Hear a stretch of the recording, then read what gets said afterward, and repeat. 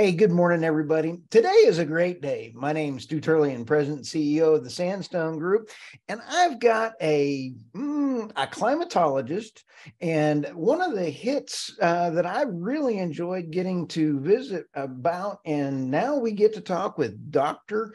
Judith Curry, and she has a new book coming out. So thank you very much, Dr. Curry, for stopping by. Oh, my pleasure. Now, we were just chit-chatting right before the show, and you were up in Reno, is that right? Yes, I am. Just on the tail end of all these big atmospheric river events that have been last in California. So we're not getting it nearly as bad as the Californians, but we're still getting enough to make life interesting here. Oh my goodness. Now you've got a nice, for our podcast listeners, I'm over here in Dallas, Texas, all nice and calm and everything. And Dr. Curry, you're up there and you've got a heavy coat and you're inside. So what's up with that? Oh, okay. Well, furnace went out and we need a replacement furnace. So I want to go with heat pump inverter situation. Right. And there's some electrical problems that preclude that. The electrical problems can't be dealt with until all the fallen tree branches have been cleared away. We've been getting what we call Sierra cement snowfall. It's extremely wet snowfall. Wow. And we have all these big juniper pine trees, with the leaves, and they just get weighted down and boom.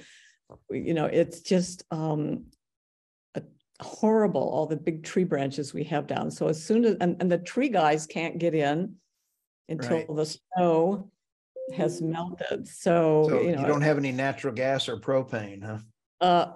Well, we do, we have in another part of the house, we do have a gas furnace and we have gas fireplace, so we're managing, but I'm a little bit extra bundled up at the moment.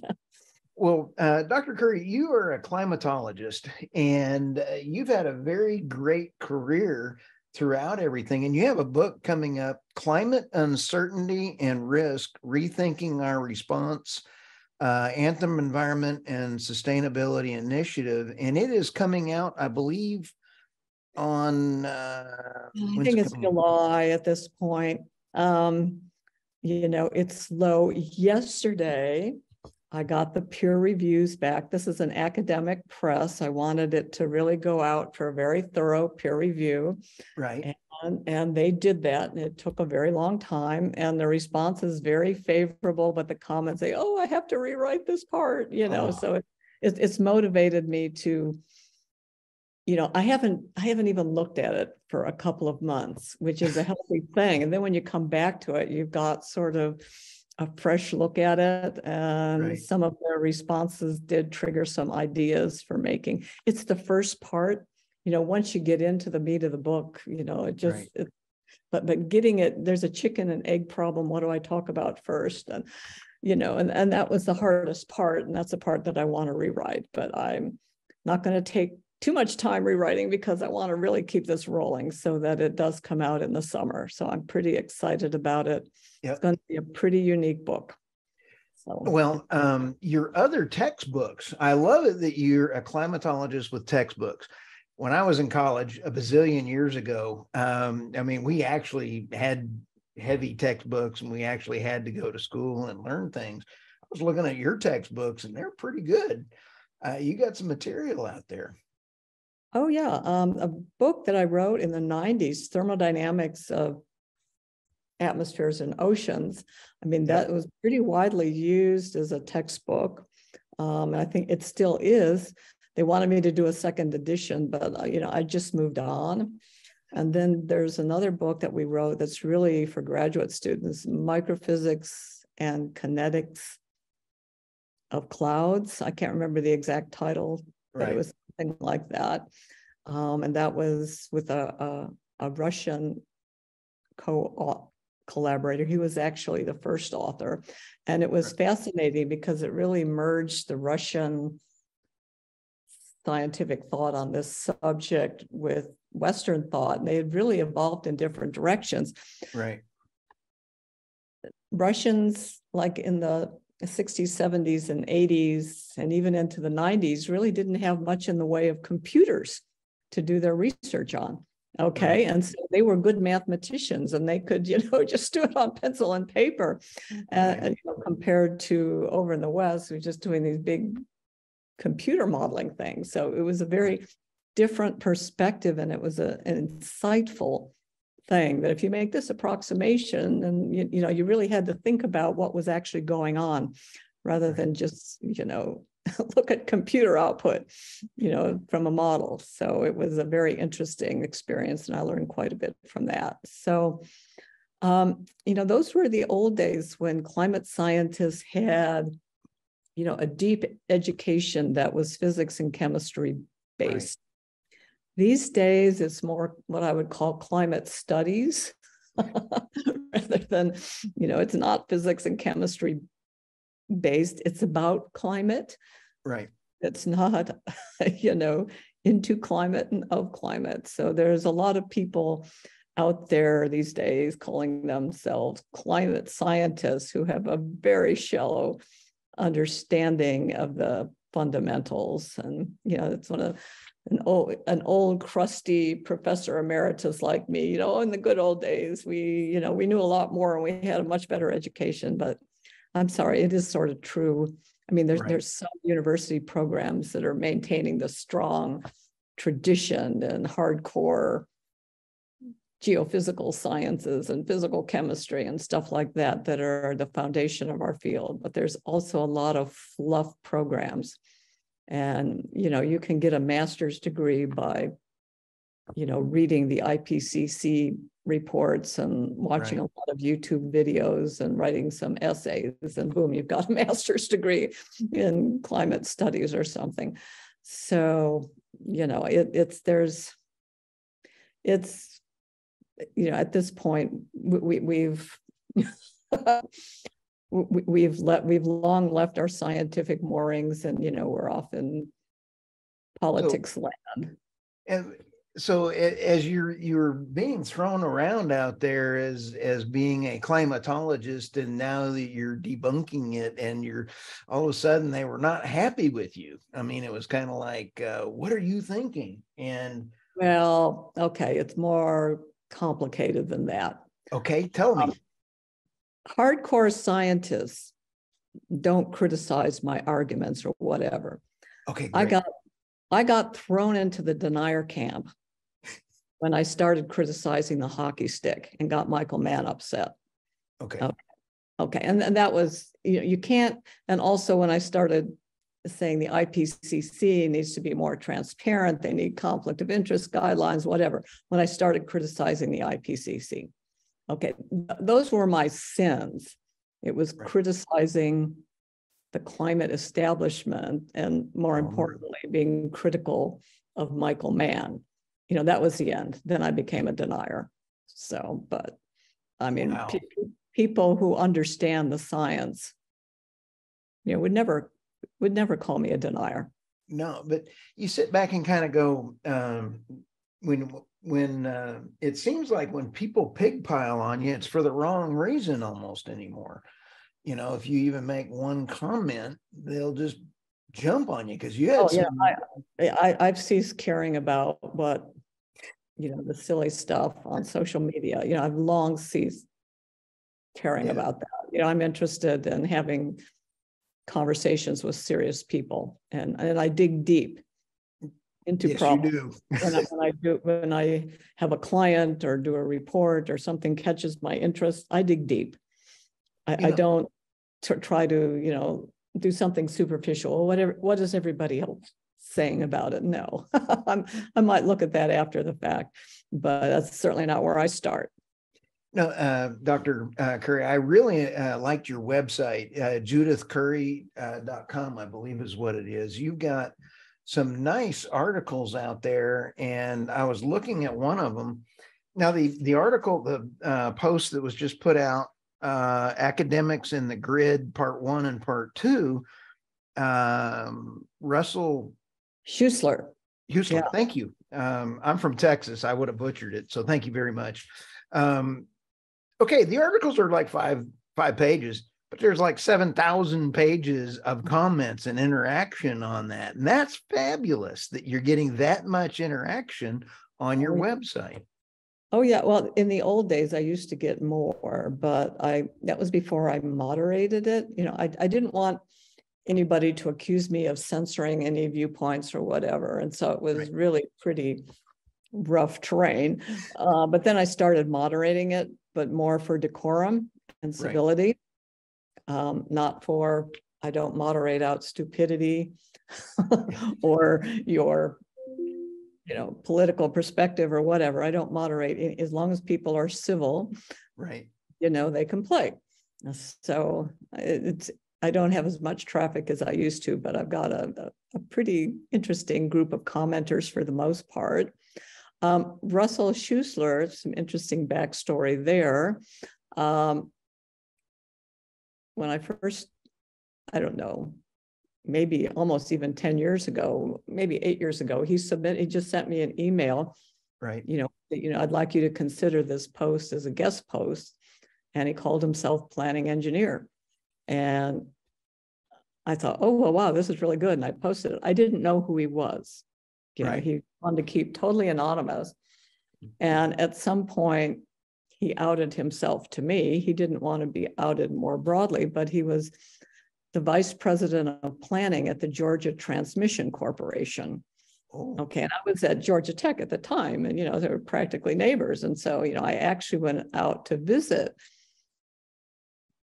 the Georgia Transmission Corporation and met with engineers, VPs, and all sorts of different people. And they gave me quite an education on, what the issues were in operating the grid.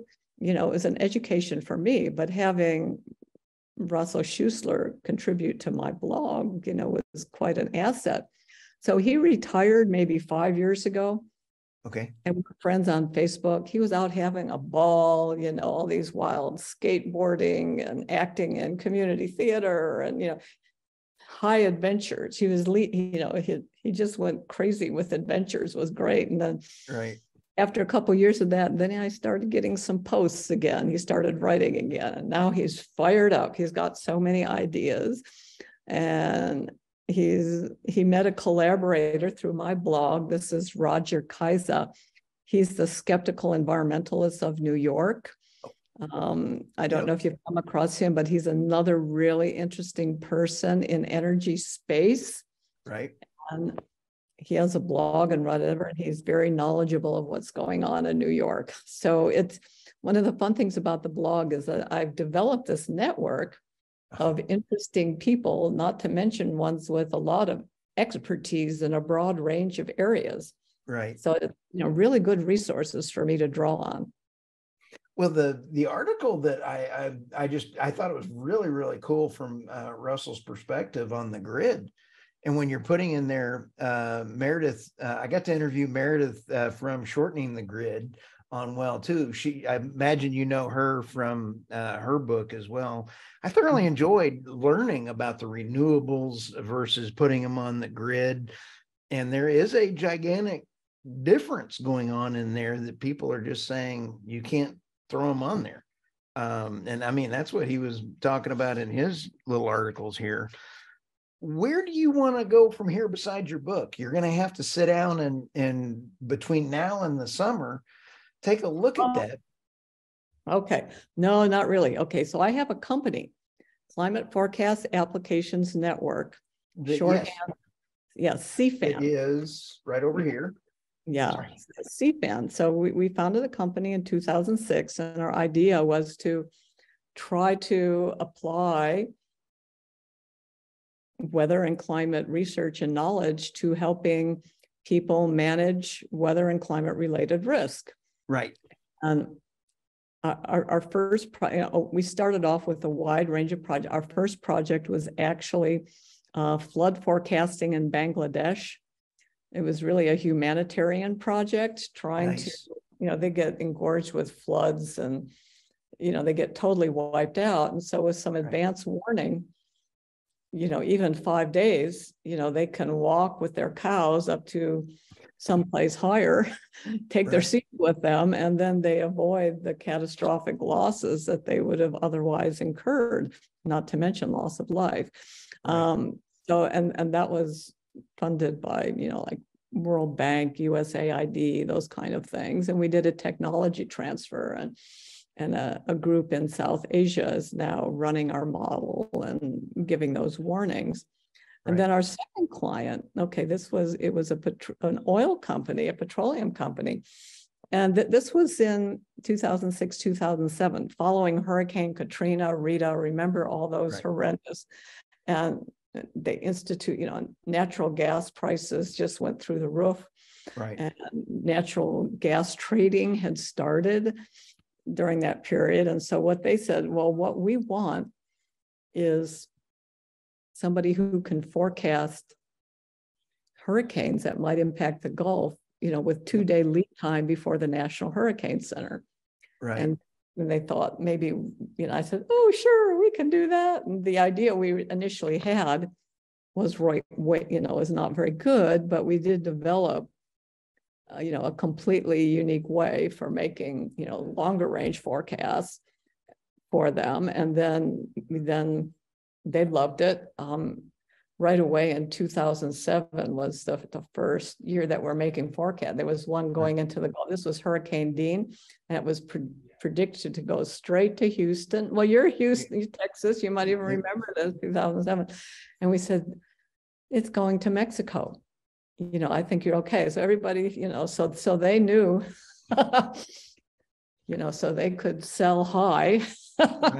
And, they apparently made good money on that. And then the next year in 2008, Hurricane Ike, you might remember that one. That was a big one for Houston. Okay. And so we saw this coming, say, okay, this time you are going to get hit. But we saw it before everybody else. And so they were able to, book up all the hotel rooms inland so they could do their business continuity thing, even though Houston was getting hit. Wow. So that's how we got started with the company. And since then I don't have, many like petroleum companies, but a number of electric utilities. In the Southeast US, we're vulnerable to hurricanes. We also do temperature forecasts. We've been doing a lot with the insurance sector, mostly related to hurricanes. We've still kept our humanitarian stuff going. We have an agricultural project in Pakistan and India. Just helping the smallholder farmers, giving them better information so they know how much they should plant, whether it's going to be a good season, when to plant, when to fertilize, when to irrigate, so they don't waste resources, and help with the timing of the harvest. So we're starting our second year on that project. So that's pretty exciting too. My dance card is pretty full in terms of keeping myself busy. Oh, absolutely. And Peter is your chief scientist and founder of CFAN, correct? Yeah, Peter Webster, yeah. Yeah. And okay, I got a question for you because I worked with some folks a bazillion years ago. Moses and I are friends. Down at Louisiana, they had the Supermicro supercomputer, and they were managing the tidal flows in and out and everything else on a supercomputer. How is do you have your stuff on a software? How is your model working on all this? Because all the oil, having that much data that you just described, saving lives, saving equipment, and saving consumers because of pulling everybody out of the oil fields. How does your system work? Okay, we use the global model, weather model forecast, ensemble forecast. The best one is the so-called European model. ECMWF. We purchase those forecasts. It's about $250,000 a year, so it's not cheap to buy those forecasts. But the skill that we bring is what I would call, I guess, calibration. We correct for bias and distributional errors. So we improve the global model forecast, and then also something that's called ensemble interpretation. These they're ensemble forecast models. So each forecast time, they might run 50 different simulations of the forecast with slightly different initial conditions. And this helps us account for the uncertainty and the chaotic nature of the weather. And it's how, I mean, some people just take the mean of all that and call it the forecast, but there's a lot of more advanced ensemble interpretation techniques that you can use that we do that. Cool. And there's also the add-on modules, like the hurricane landfall winds. We're combine that with the stuff from the global models with a radial wind model and artificial intelligence, this and that, to get the meaningful outputs. So we use a lot of machine learning, a lot of artificial intelligence, and also a lot of process models in conjunction with these global ensemble weather forecasts. So that's cool. That's part of what we do on the weather side. Then we also have a climate side of the company, where people are, where we're looking at, I mostly like to go out maybe 30 years in the future. Okay. And this is and looking at regional decadal scenarios of what could happen. Right.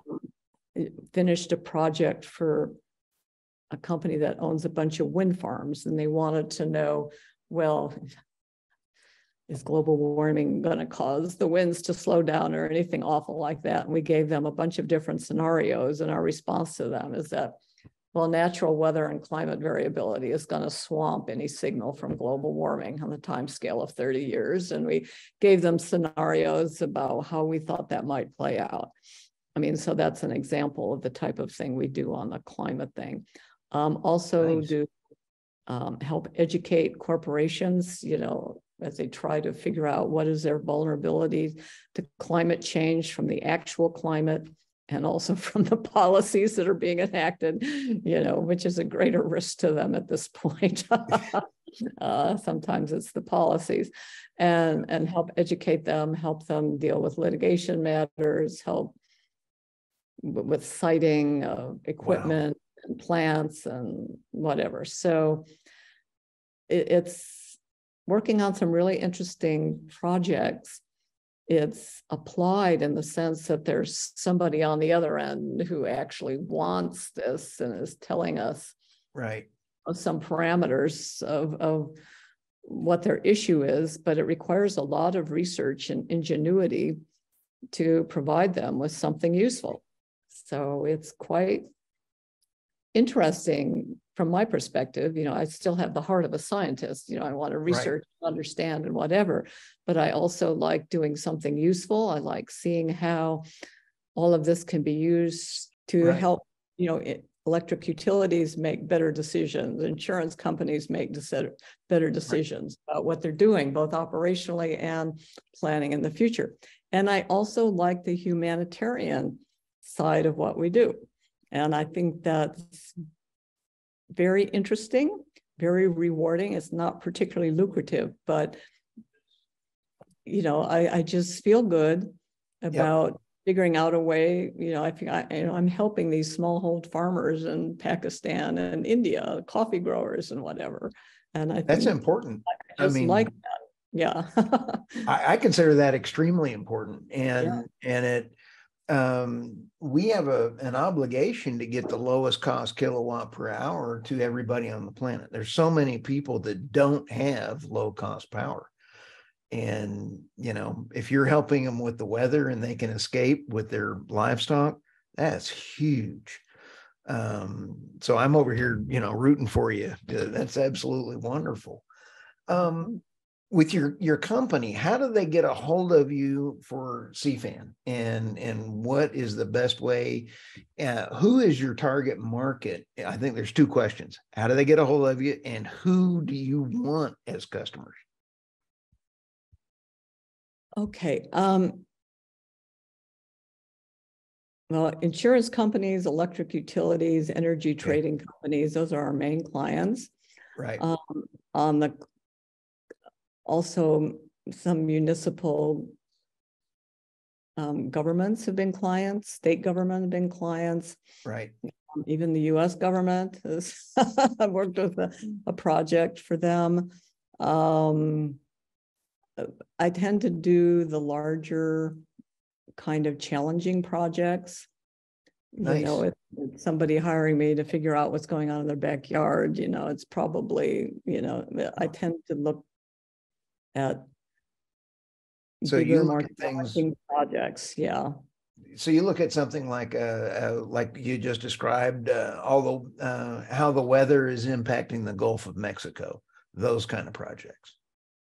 Well, sometimes they're very local. You know, I did a local project for someone who was siting a power plant on the Florida coast, actually, and, you know, wanted to know, well, what is my vulnerability from sea level rise and storm surge? And that's pretty important. Yeah, that kind of thing. So it was very local, but it was a high budget project. I mean, there was like a big piece of infrastructure that was at stake. So, you know, a range of different things. I also work with companies, like startup companies, who are trying to do something new and different. And I think that weather or climate information could feed into it. So I like to, I mean, I have a lot of conversations with those kind of companies, and maybe 1 in 5 goes anywhere, but I like hearing what people are trying to do, and which is interesting in itself, and then trying to figure out if there's an angle that my company can help them and that we can, you know, both mutually profit from. So I like people, new ideas, interesting things. But you know, if you think back, we would have never guessed that Tesla would be the, you know, electric car, and now we're seeing electric airplanes everywhere. So maybe, you know, there all these electric vehicles are out there for the air. Maybe if you had CFAN and Tesla merge, you could have weather maps inside, you know, the cars, so you wouldn't get people like me that would get stuck in a tornado. I don't know. That is an interesting idea. We don't do so much nowcasting. I mean, we do a little bit, but our claim to fame is we can predict something usefully at longer time horizons. Oh, okay. That like our main thing. I mean, you might want to spin off then. If we can get Elon on the phone, maybe you could work with him there. Yeah. Well, right now I'm just really thrilled with what Elon's doing with Twitter. Isn't that fun? Opened it up. Oh, I was shadow banned on Twitter. I mean, I didn't know it until Elon. I mean, I was tweeting into the void.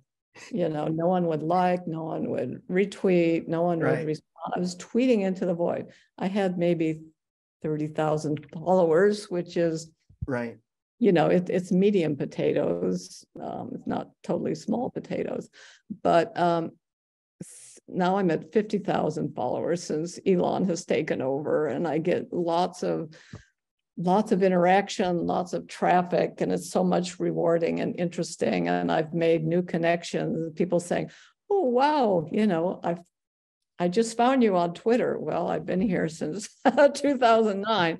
Okay. And the issue is he's sort of, I guess I was shadow banned, and why, you know, like apparently they were going after even people with really small followings that someone found objectionable. I would just love to see if one of these people investigating the Twitter files ever comes up with anything related to how the climate issue has been sort of sanitized and shadow banned on Twitter. I don't know if it's a big enough deal, but I would love to see somebody do that. I got notified by the UN on my YouTube account because I had said some wrong things about climate change. So I got banned by the UN. I got that going for me. You know, if I can make the UN mad, I'm okay. So I don't know. But I am so thrilled about Twitter. I am having fun with Twitter again. I mean, it's like it was not there. I don't have any followers at all. I like it when I get trolled though. People think that I'm like, all right, a different opinion. So, I mean, as long as you look at it as fun, this getting serious over it is. And you're free to ignore whatever you want. I mean, I don't I don't block anybody. A few people I've muted just because they fill up my notification thread with endless junk. So I've just muted them. They can read what I write, but I don't want to hear from them. Right. I mean, so that helps keep the experience a little bit saner. But I like it when somebody wants to engage me in a little bit of an adversarial way. Absolutely. Interesting. Yeah. I would rather have a little bit of adversarial and have good conversations.